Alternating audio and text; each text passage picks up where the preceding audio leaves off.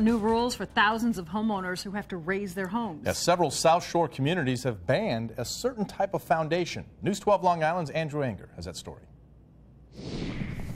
The scars from Superstorm Sandy run deep for Eve Huff of Lindenhurst. And you can never replace the things that you lost. Let's face it, never in a million years. But now, 3 years later, Eve's home stands a story higher than it used to be on wood and concrete pillars.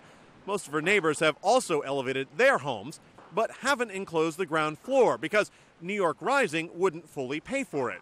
She says the exposed so-called underbelly of the home could lead to frozen pipes in the winter and is unsightly. So, I mean, it's, there's no storage, there's nothing, like us too. Look at the mess. Every time you're looking at a mess, because that's what it is under there. I got beach chairs, it's a mess. But now, several villages and towns on the island have changed building codes, banning open foundations on raised homes.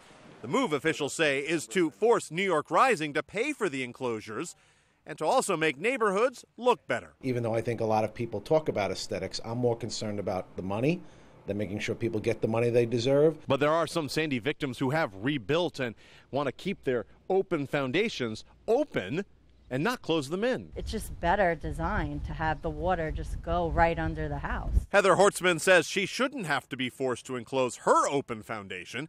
She adds homeowners should be given a choice to enclose or not. If it's your house, you should be able to design it any way you want. Now, town officials say New York Rising has indicated to them it will pay for lower enclosures if it is required by a local ordinance. Now, News 12 has asked to confirm this from New York Rising. However, it has not returned our calls for comment. Stone? All right. Thank you, Andrew.